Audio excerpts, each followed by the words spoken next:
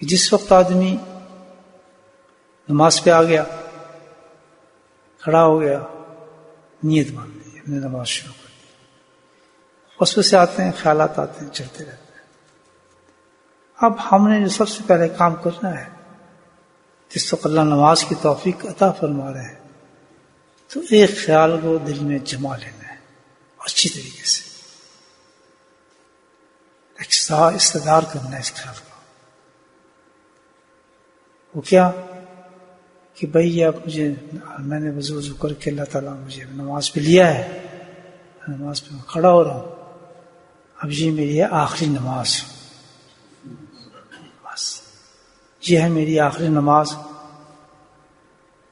اور اب جو میں سجدہ کروں گا تو زندگی کا میرا آخری سجدہ ہوگا۔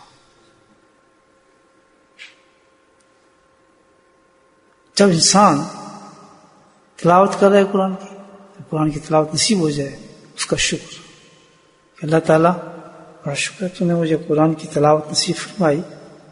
لیکن لگتا ایسے ہی کہ یہ میں آخری دفعہ تلاوت کر رہا ہوں۔ مجھے بتائیں جو چیز آخری دفعہ ہو اور پتہ بھی ہو زندگی کی آخری چیز ہے، اس کے بعد میں اس دنیا سے چلا جاؤں گا، تو اس عبادت کا رنگ بدلے گا ہی نہیں بدلے گا، بدل جائے گا۔ جب یہ عادت پک جاتی ہے الحمدللہ کہ میں یہ آخری نماز جو ہے ادا کر رہا ہوں،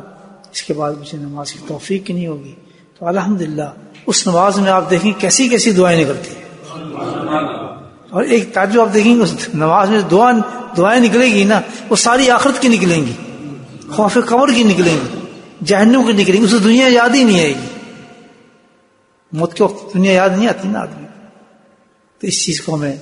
توجہ دینی چاہیے دوستوں کے، اس دھوکے کو جو زندگی کا ہمارا سب سے بڑا دھوکہ ہے کہ اور تو دنیا میں زندگی ہم دھوکے کھاتے رہتے ہیں صبح سے شام تک، لیکن نفس و شیطان ہمیں یہاں بھی دھوکہ دے جاتا ہے کہ ہماری عبادت بھی رنگ نہیں چڑھنے دیتا، کہ ہم سمجھ جائیں کہ بھئی یہ ہمارا آخری اللہ کو سجدہ ہے ہم کر رہے ہیں، اس کے بعد ہمیں نصیب ہوتا ہے نہیں ہوتا۔ وہ اس طرح درد کے ساتھ رو کے بہت ہی گڑ گڑا کر لفظ کہیں اللہ تعالیٰ یہ میرا آخری سجدہ ہے، اس کو پتہ نہیں میری آنکھ کھلتی بھی نہیں کھلتی، اور کتنی موتیں ایسی ہوتی ہیں۔ تو یہ عبادت کا شکر بھی ہے،